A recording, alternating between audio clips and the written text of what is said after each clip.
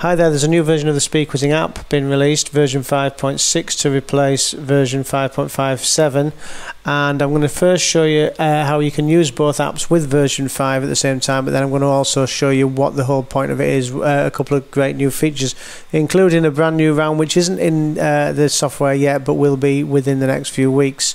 So here goes. As you can see there on my screen there, I've got the SpeedQuizzing hub detected. That means a black or yellow SpeedQuizzing hub. In version 5 it doesn't matter whether it's yellow or black with the new app. So you'll see there on both apps it's just ready to connect. It should just detect them both automatically. Simple as that. I will now look at the orange mode. If I delete them two apps, so now you see it says no SpeedQuizzing hub detected. I'm just connected to my home Wi-Fi.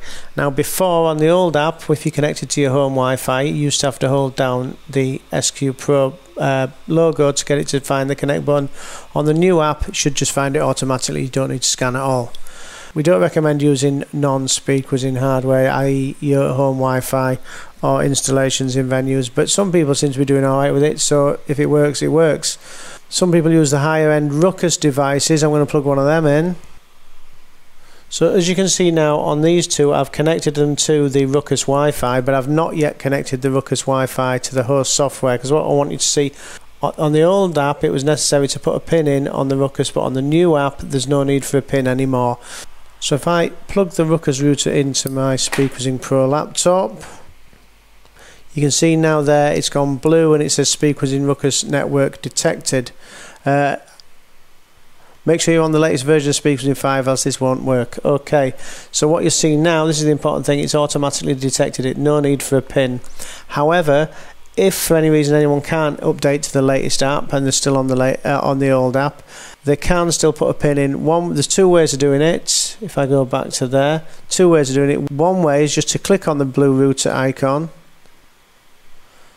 and you'll see a pin down there in the bottom left hand corner. So for example, if you've just got one or two teams who can't get the new app for whatever reason, you could do it that way, where you just say 227204 to them individual teams,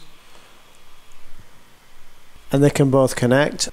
Or alternatively, for whatever reason, if you'd rather just use the pin on all the devices regardless of whether it's a new app or an old app, you can hold the blue router icon down for 2 seconds, then the pin will appear, 227204. So now if I reset the apps, now what you'll see is it hasn't automatically detected it on the new app. What you have to do now is you press the pin button, 227204, and on the old app the same, 227204. But obviously on the old app I didn't need to press the pin button. Do that, there you go.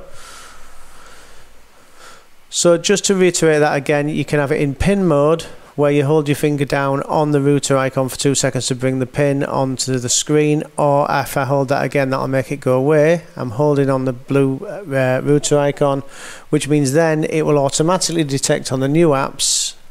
But if for any reason anyone can't get the new app and they're stuck on the old app, you can click on it once and you can give them the pin from down there in the bottom left hand corner.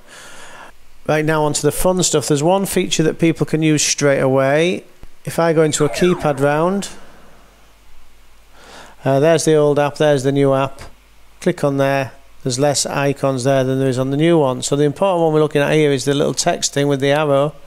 And what that does, if I click on that and I slide that slider across, it makes more room for the text at the top. So let's, for instance, if I put that question on the screen, on the old app they would now have to click on it to be able to see the full question. However, they've chosen to have it big enough to fit the question on in its entirety. Does that make sense? So if I go down there, it hides some of it. So it's a compromise between the size of the keyboard and how much of the question they can see on the screen.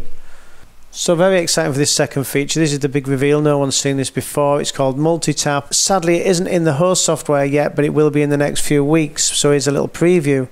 You can see there it's called multi-tap, and I've got a round there of 10 questions.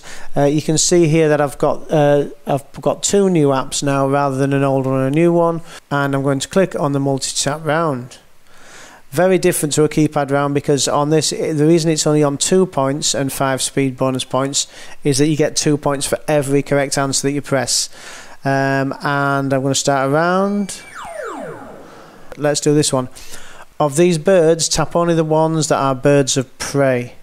Okay, we've got duck, kestrel, eagle, hummingbird, buzzard, hawk. So I'm going to have a guess at kestrel, eagle, hummingbird, buzzard, and that team have gone for buzzard, eagle, kestrel. We'll start the 10 seconds. So this is the twist on the multipad tap round. You're only eligible for the speed bonus if you get a full house, means you got them all correct. So this is saying here 2 partially correct scores because nobody got a full house. The correct answer is kestrel, eagle, buzzard, hawk.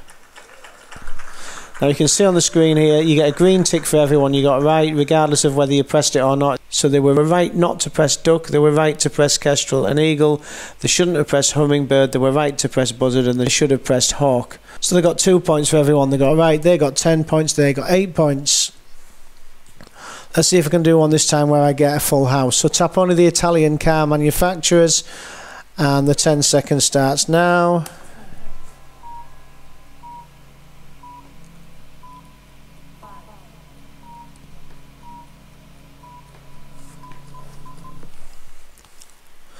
This time we've got a full house. There is 1 full house and 1 partially correct score. So you're only eligible for the 5 speed bonus points if you get a full house. The correct answer is Fiat, Ferrari, Alfa Romeo, Maserati. You can see here they got the full house. So they got 2 points for all 6 of the answers, plus they got, as you can see there, they got 5 speed bonus points as well. That team just got 2 points for each of the ones they got right. So the fastest correct answer. So it's not like we've just done this app for the sake of it, just to annoy people, but I do realise it has stressed a few people out because it came as a bit of a shock. I do apologise for that. So hopefully the new game Multitap will be with you in the next few weeks. Thank you.